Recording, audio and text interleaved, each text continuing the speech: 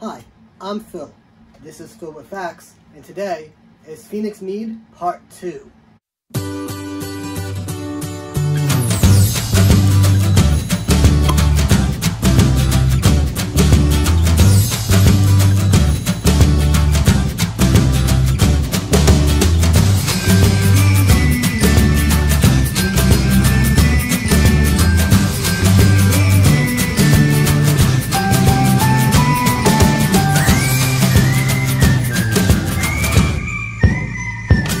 Yes, so it's the second part of our Phoenix Mead video. Today we are going to rack this off, put into another fermenter, and I got a special little trick to do towards the end of the video. So let's get going. So, to start, we're going to take our mead, lose the airlock,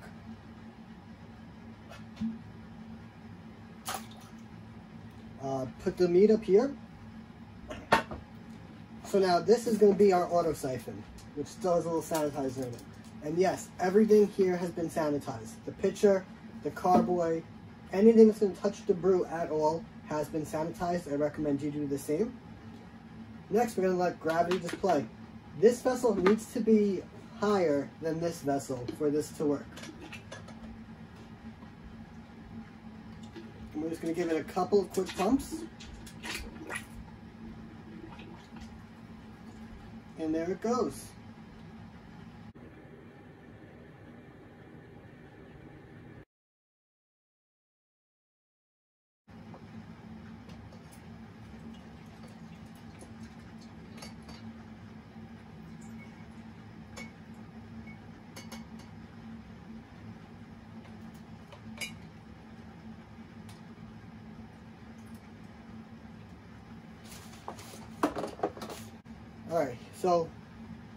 Alright, so here we have it. This is our Phoenix Mead, racked into a sanitized pitcher. Next thing you want to do is take a silicone or plastic spoon and just degas it a little bit. I want to get some of the gases out.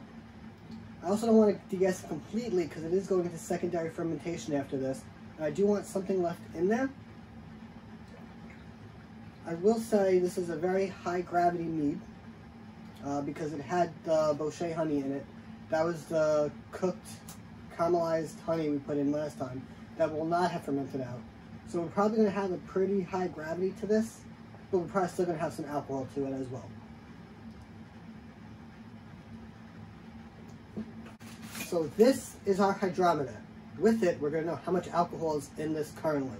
That doesn't mean it's going to stop at that number, or that it's 100% accurate at this point, because there's still a lot of gases and stuff in here that are going to throw the number off slightly. Also, this is our Bochet, so it has a bunch of burnt caramelized honey in here, which will not have fermented out. And that's okay.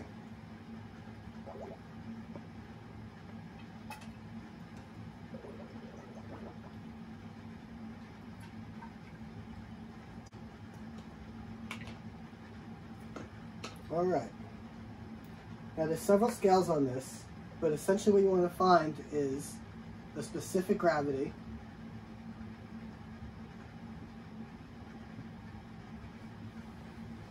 and once you know that, you take that number and this number and you put it into any kind of calculator. There's a ton of apps that will actually break it down for you and tell you the exact alcohol percentage of your brew. There's also a lot of different charts and tables. You can look it up online. I just use a regular app on my phone, and it gives me the exact number, which I'm going to put right here. And then next, we're just going to take this, carefully pour it right back in. Now, there's a lot of debate over if that's okay or not at this point, because you can activate acetobacters, which essentially eat alcohol and create vinegar. However, this is a mead. It's a lot harder to do that with meads. The honey gives you a little extra cushion. Also, this is still degassing, so, I mean, I'm not so concerned with it. If you are concerned, go to your comfort level.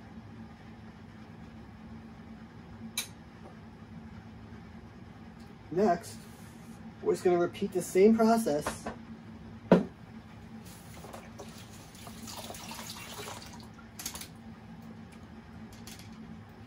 we're going to take our auto siphon,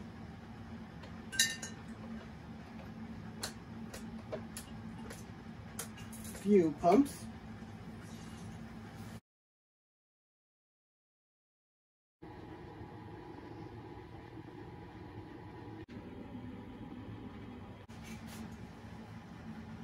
alright, so now the very next thing I'm going to do is take a lid and an airlock, because there's still a few more things we need to do, but I don't want to keep this exposed to air for that long. As I said, I'm not super concerned about it, but why take extra risks? Don't need this. Alright, so I'm going to clean this up, and then I'm going to show you the next step. In case you didn't watch the last video, or you did, but maybe forgot, we have our whiskey soaked wood chips that we are going to burn and add to this. Now this may look like a lot of things going on, and it might sound like it could get complicated. It's not going to get complicated. This is actually really simple to do. And there's several ways you could do this. You could bake the wood chips until they start to charcoal. You can get a frying pan, put them inside, toss them around until they start. Today, I'm just going to use a lighter, because I have a torch lighter, and it works. First thing you want to do, separate the chips from the whiskey.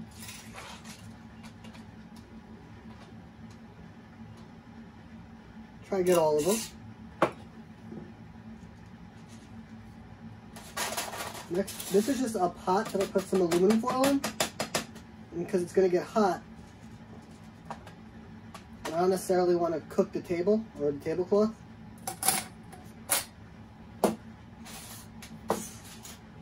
And now, light it up.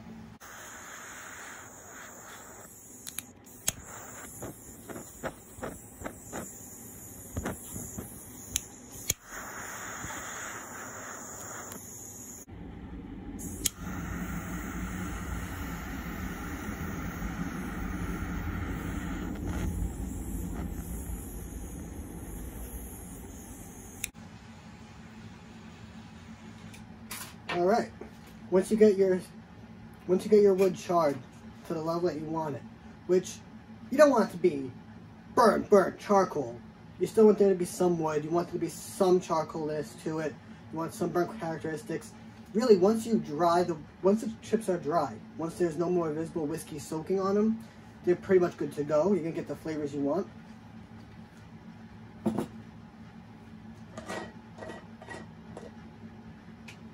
Then you're simply just going to take them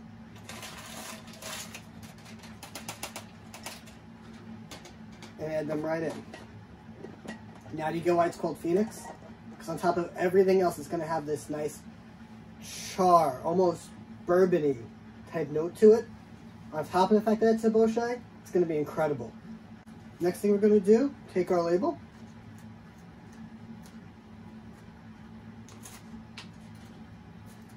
And put it right on the fermenter. It says Phoenix Bochet 1.120, and then today's reading, which was a 1.010. Remember, when you take a gravity reading, it's always going to be 4 digits. And today's date, which was 2/10/20. And that, guys, is how you put a Bochet into its secondary fermentation and add a little something extra to it. I'm going to meet you guys back here for the final facts. Alright, and we're back at the final facts. So, we made a few different meads now, we made a few different wines, and I've showed you guys how to rack. So, pretty much going forward, with these kind of videos, if it's a racking video, I'm probably not going to post it. Or maybe I'll record them and post them later on. They're just not the most exciting videos. I'd much rather give you guys videos of the initial recipe, and then you have to rack it and whatnot. We'll even make a video on bottling it. Probably sometime soon. So today was our Phoenix Bochet mead. And all that means is it was a base mead. This one was actually mango and raspberry. And then we put some cooked honey into it, which is going to keep it sweet even after it's done fermenting. And then we charred some wood chips. threw them on top. So this is going to have a very fruity, mango-y, almost tropical type of flavor to it, and then some really nice bourbony notes that are going to come through from the caramel and the honey, from the wood chips. Overall, it's going to be a really nice process. But here's the question: how long are we going to keep it in secondary? I'm probably going to keep it in secondary for at least 3 weeks, probably a month. Taste it, and then decide if I want to leave it a little bit longer or if I want to bottle it. And that's going to give us our idea of how long we're going to age it for. This one's probably going to be very drinkable right off the bat. But I might age it 3 or 4 months before I even drink it, because as you age things, other flavors start to come out, other flavors start to settle. It's a good time, I promise. That's it. It's good. But that's really all I have on this video. As I said, racking isn't the most exciting process in the world. But if you like this video and you want to see more like it, please let me know. If you want to see more recipes, go ahead and leave me a comment. Ask for specific things. I'd be happy to make them. I'm Phil. This is Phil with Phacts. Until next time, guys, cheers.